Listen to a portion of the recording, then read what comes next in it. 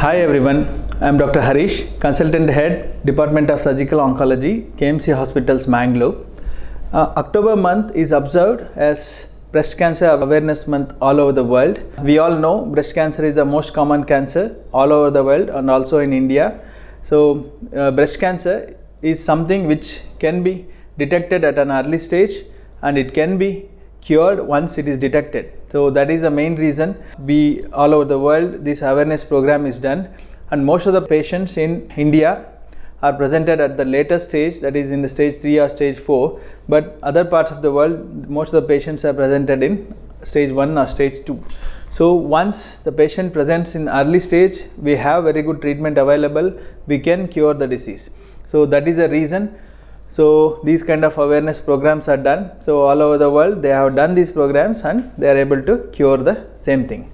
So breast cancer is something which is preventable. So with normal healthy lifestyle, in the sense having a good diet which can maintain your body mass index, that is called BMI less than 25. So you can avoid obesity is the thing which can prevent breast cancer, and also avoiding smoking, alcohol can prevent breast cancer. New mothers can feed the child for at least 1 year. If they are feeding for 2 years, breastfeeding is always good. If breastfeeding is done at least for 1 year, it is known to reduce the risk of breast cancer. So breast cancer is a preventable cancer.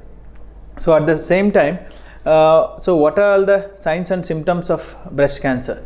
So the common signs and symptoms of breast cancer are generally they present with a lump in the breast, or lump in the breast along with nipple retraction or nipple discharge, can be bloody discharge or serous discharge. There can be an ulcer over the breast, or there may be change in the shape of the breast, that is called the symmetry compared to the opposite breast. There may be any recent changes in the symmetry, can also an important thing which they have to consult the doctor. So there are few advanced breast cancer symptoms like back pain, they are having jaundice, having pain abdomen, abdominal distension, breathlessness, all these things, the difficulty in breathing, all these things are the symptoms which are little advanced stage symptoms. So if somebody is having all these symptoms, they have to consult the doctor immediately. So what are the risk factors for this breast cancer? Breast cancer risk factors can be divided into modifiable and non-modifiable risk factors. Advanced age, that is postmenopausal lady more than 60 years, early menarche, that is menses which are starting at very early age and it is stopping at a very late age, in the sense more than for 50 years. So that is called menopause. If women having more than expected late menopause is one thing which can hormonal risk factor for breast cancer. Late childbirth is something nowadays. Females who are giving birth after the age of 35 is also a risk factor for if compared to the women who has given childbirth before the age of 30 is a risk factor for breast cancer, because there are lots of hormonal changes women who has been noticed. So other than that, there are other family history, something first degree family member is having breast cancer, then the chance of other person in the family getting breast cancer is high. So there are few mutations like BRCA1, BRCA2 and P53, that is the genetic mutation. HNPCC is a syndrome which runs in families.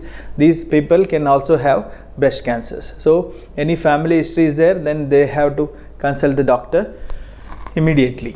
So in this situation, the other risk factors, this is modifiable risk factors, are obesity, smoking, increased alcohol intake, and few radiation exposure, like people who are working in some factories who are known to get exposed to certain type of radiations, they are also at higher risk factors. And also previously it was hormone replacement therapy which is having more estrogen level. Nowadays the recent hormone therapy is having less estrogen, so it is there are hormone replacement therapies was one of the risk factor. Nowadays it is not. So these are few modifiable risk factors. If the patient comes with all the symptoms which I have mentioned before, then there are certain tests we are doing at the hospital level. That is, one is the clinical examination. Clinical examination means it is the doctor who is doing the examination. There is one more thing called self breast examination, where the patient themselves examination of the breast. So at least once a month, 6 steps in that. So you can do yourself. At least what the recommendation is, at least once a month self breast examination is important. So now mentioning is the clinical examination. So clinical examination is more important than self breast examination, because so many trials over this, whether self breast examination itself is enough. So it is not so. It is always if you have suspicious of any lump or ulcer or discharge, you have to consult the doctor immediately. So that is where you have to visit the hospital. So where the doctor will do the examination, that is called clinical examination. So in clinical examination, we'll see whether the lump is is it cancerous or not. Then we do other imaging, like one more imaging is the mammogram or MRI, depending on whether family history is there, or patient is if the patient is very young, 25 to 30 years, MRI is the best. Or any family history having BRCA mutation in family, or the person is known to have genetic mutation, then the MRI is better than mammogram. Otherwise, for most of the people, we generally recommend mammogram. So once you do the imaging, the next test is the biopsy. Biopsy can be true cut biopsy or FNAC. Generally true cut is preferred over FNAC, because we can do other markers, IHC markers, over the specimen. So these are the three tests, that is clinical examination, imaging and biopsy. That is called triple test, which can be done within 30 minutes in a good hospital. So it is possible to identify breast cancer in one day, and so that you can take a better treatment. So early detection is the main thing in breast cancer.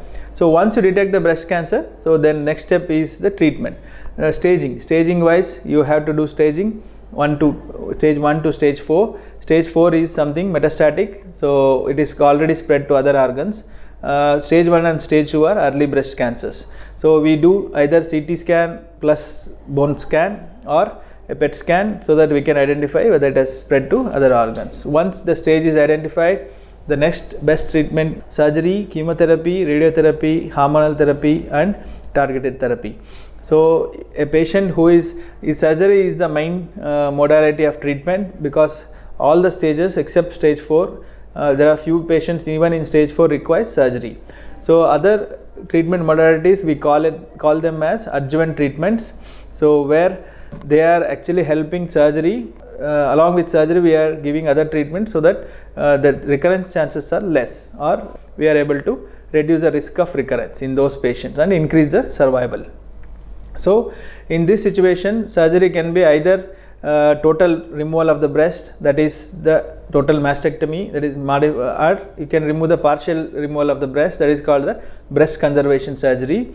So it is possible to conserve breast in patients who are early breast cancers, and there is no increase in the risk compared to total removal, because most of the patients require radiotherapy along with breast conservation surgery, so that we call it as breast conservation therapy. So it is almost equal to, recurrence wise, no difference in mastectomy.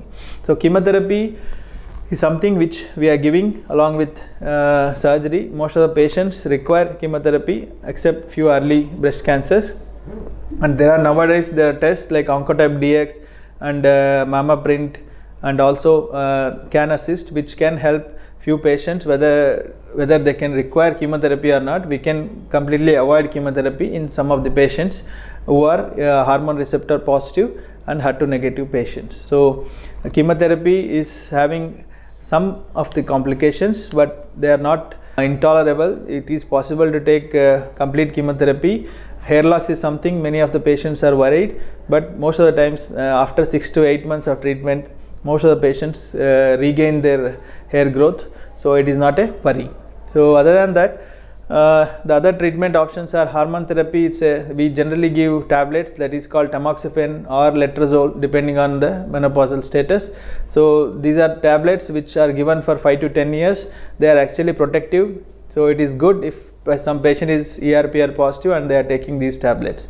And other thing is the radiation therapy. As I mentioned, locally advanced breast cancers or breast conservation surgery patients generally require radiation, and it is also it has some of the complications, but it is not like it is possible for all the patients to complete. Most of our patients in our hospital who have come across last year are alive, who are leading normal life even after taking all the treatments which I have mentioned, and we are very happy in that sense that we have saved so many lives, because cancer is not a simple thing.